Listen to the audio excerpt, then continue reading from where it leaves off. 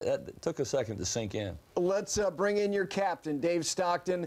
Great memories and also a very, very important week for him. He received the PGA of America Distinguished Service Award. Dave, it's always great to have you on the program. We got Lanny here. How long did it take to register for you that, yeah, your team had done it? Well, I had my head down. I felt so sorry for Longer because he was under an awful lot of pressure, and I fully, like Lanny, I expected him to make it, and it wasn't meant to be. And next thing I know, Payne was pouring champagne on everybody. So it was quite a celebration. It was a great memory for me and the team. Well, David, you know, it was a lot of fun for us players, too. I thought you did a wonderful job as captain. It was great playing there, and I thought the preparation that we did was good. You know, going in to play the course early, getting a taste of Kiawah before everybody else got there. What do you think were your toughest decisions that week during the tournament itself and leading up to it as far as captain's picks? Well, the captain's picks, which, you know, I asked you about that. It wasn't my choice. I didn't have to play with them. And basically, you were one of the ones I talked to. In fact, there were, you know, Payne and you and Azinger and I did an awful lot of talking about strategy when it came to the Ryder Cup.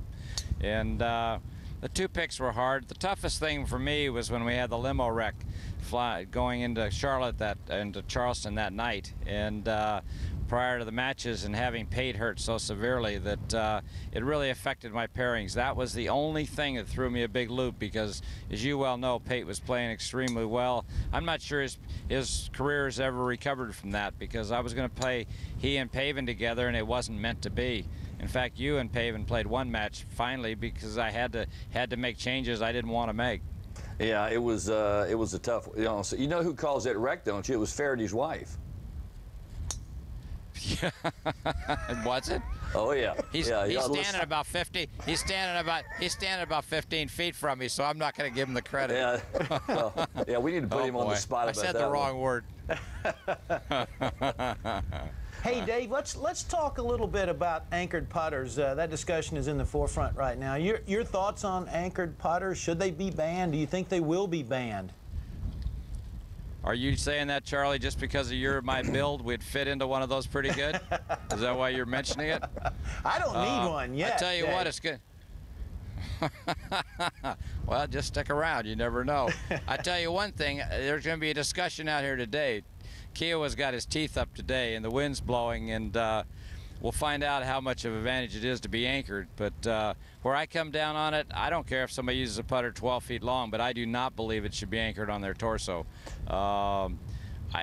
Saying that, I mean, how do you tell Freddie Couples' putters aren't legal or Bernard Longer? I mean, I know they'll, if they do grandfather something, but I can't see anchoring on your torso. I don't think it. We have a hard enough time making ourselves look like athletes, supposedly, which these kids definitely these days are. It'll be interesting to see what happens, but I'm not in favor of their use. I'll guarantee you. David, you're working with Rory McIlroy. Do you think you can make him a great putter? I mean, I know he struggled with his putter on and off, and obviously he's working very hard with you. For a guy to be a really great player, I mean great player, I'm talking Nicklaus, Tiger, Watson, you've got to be a great putter. Do you think you can get McIlroy to that level? Lanny, I think he's closer than a lot of people believe.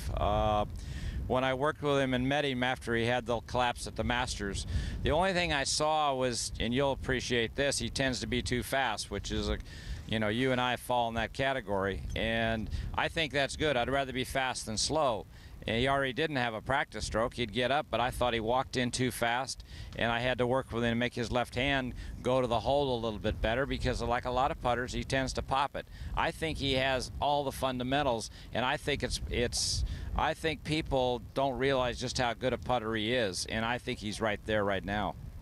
Well, Dave, we know it's great for you to be back this week, not only the memories, but also receiving the Distinguished Service Award, well earned. Thanks, as always, for the time. Well, I appreciate it, guys. To get the award here at Kiawah, which you know, I mentioned the other night, you know, winning majors like Lanny has, it's a great thing, but it's an I thing. And to come back here where it was us, the team, and Kathy and I being honored to be picked as the captain and running the show in '91, and Lanny was a great help in that. It means so much to receive the award here because we're entwined with the PGA. I'm glad we are, and it's been a heck of a celebration to come back. Enjoy the week, Dave. Thanks again. There is Dave Stockton again, working with some of the best players in the world and receiving that Distinguished Service Award from the PGA of America. Coming up next on the program, following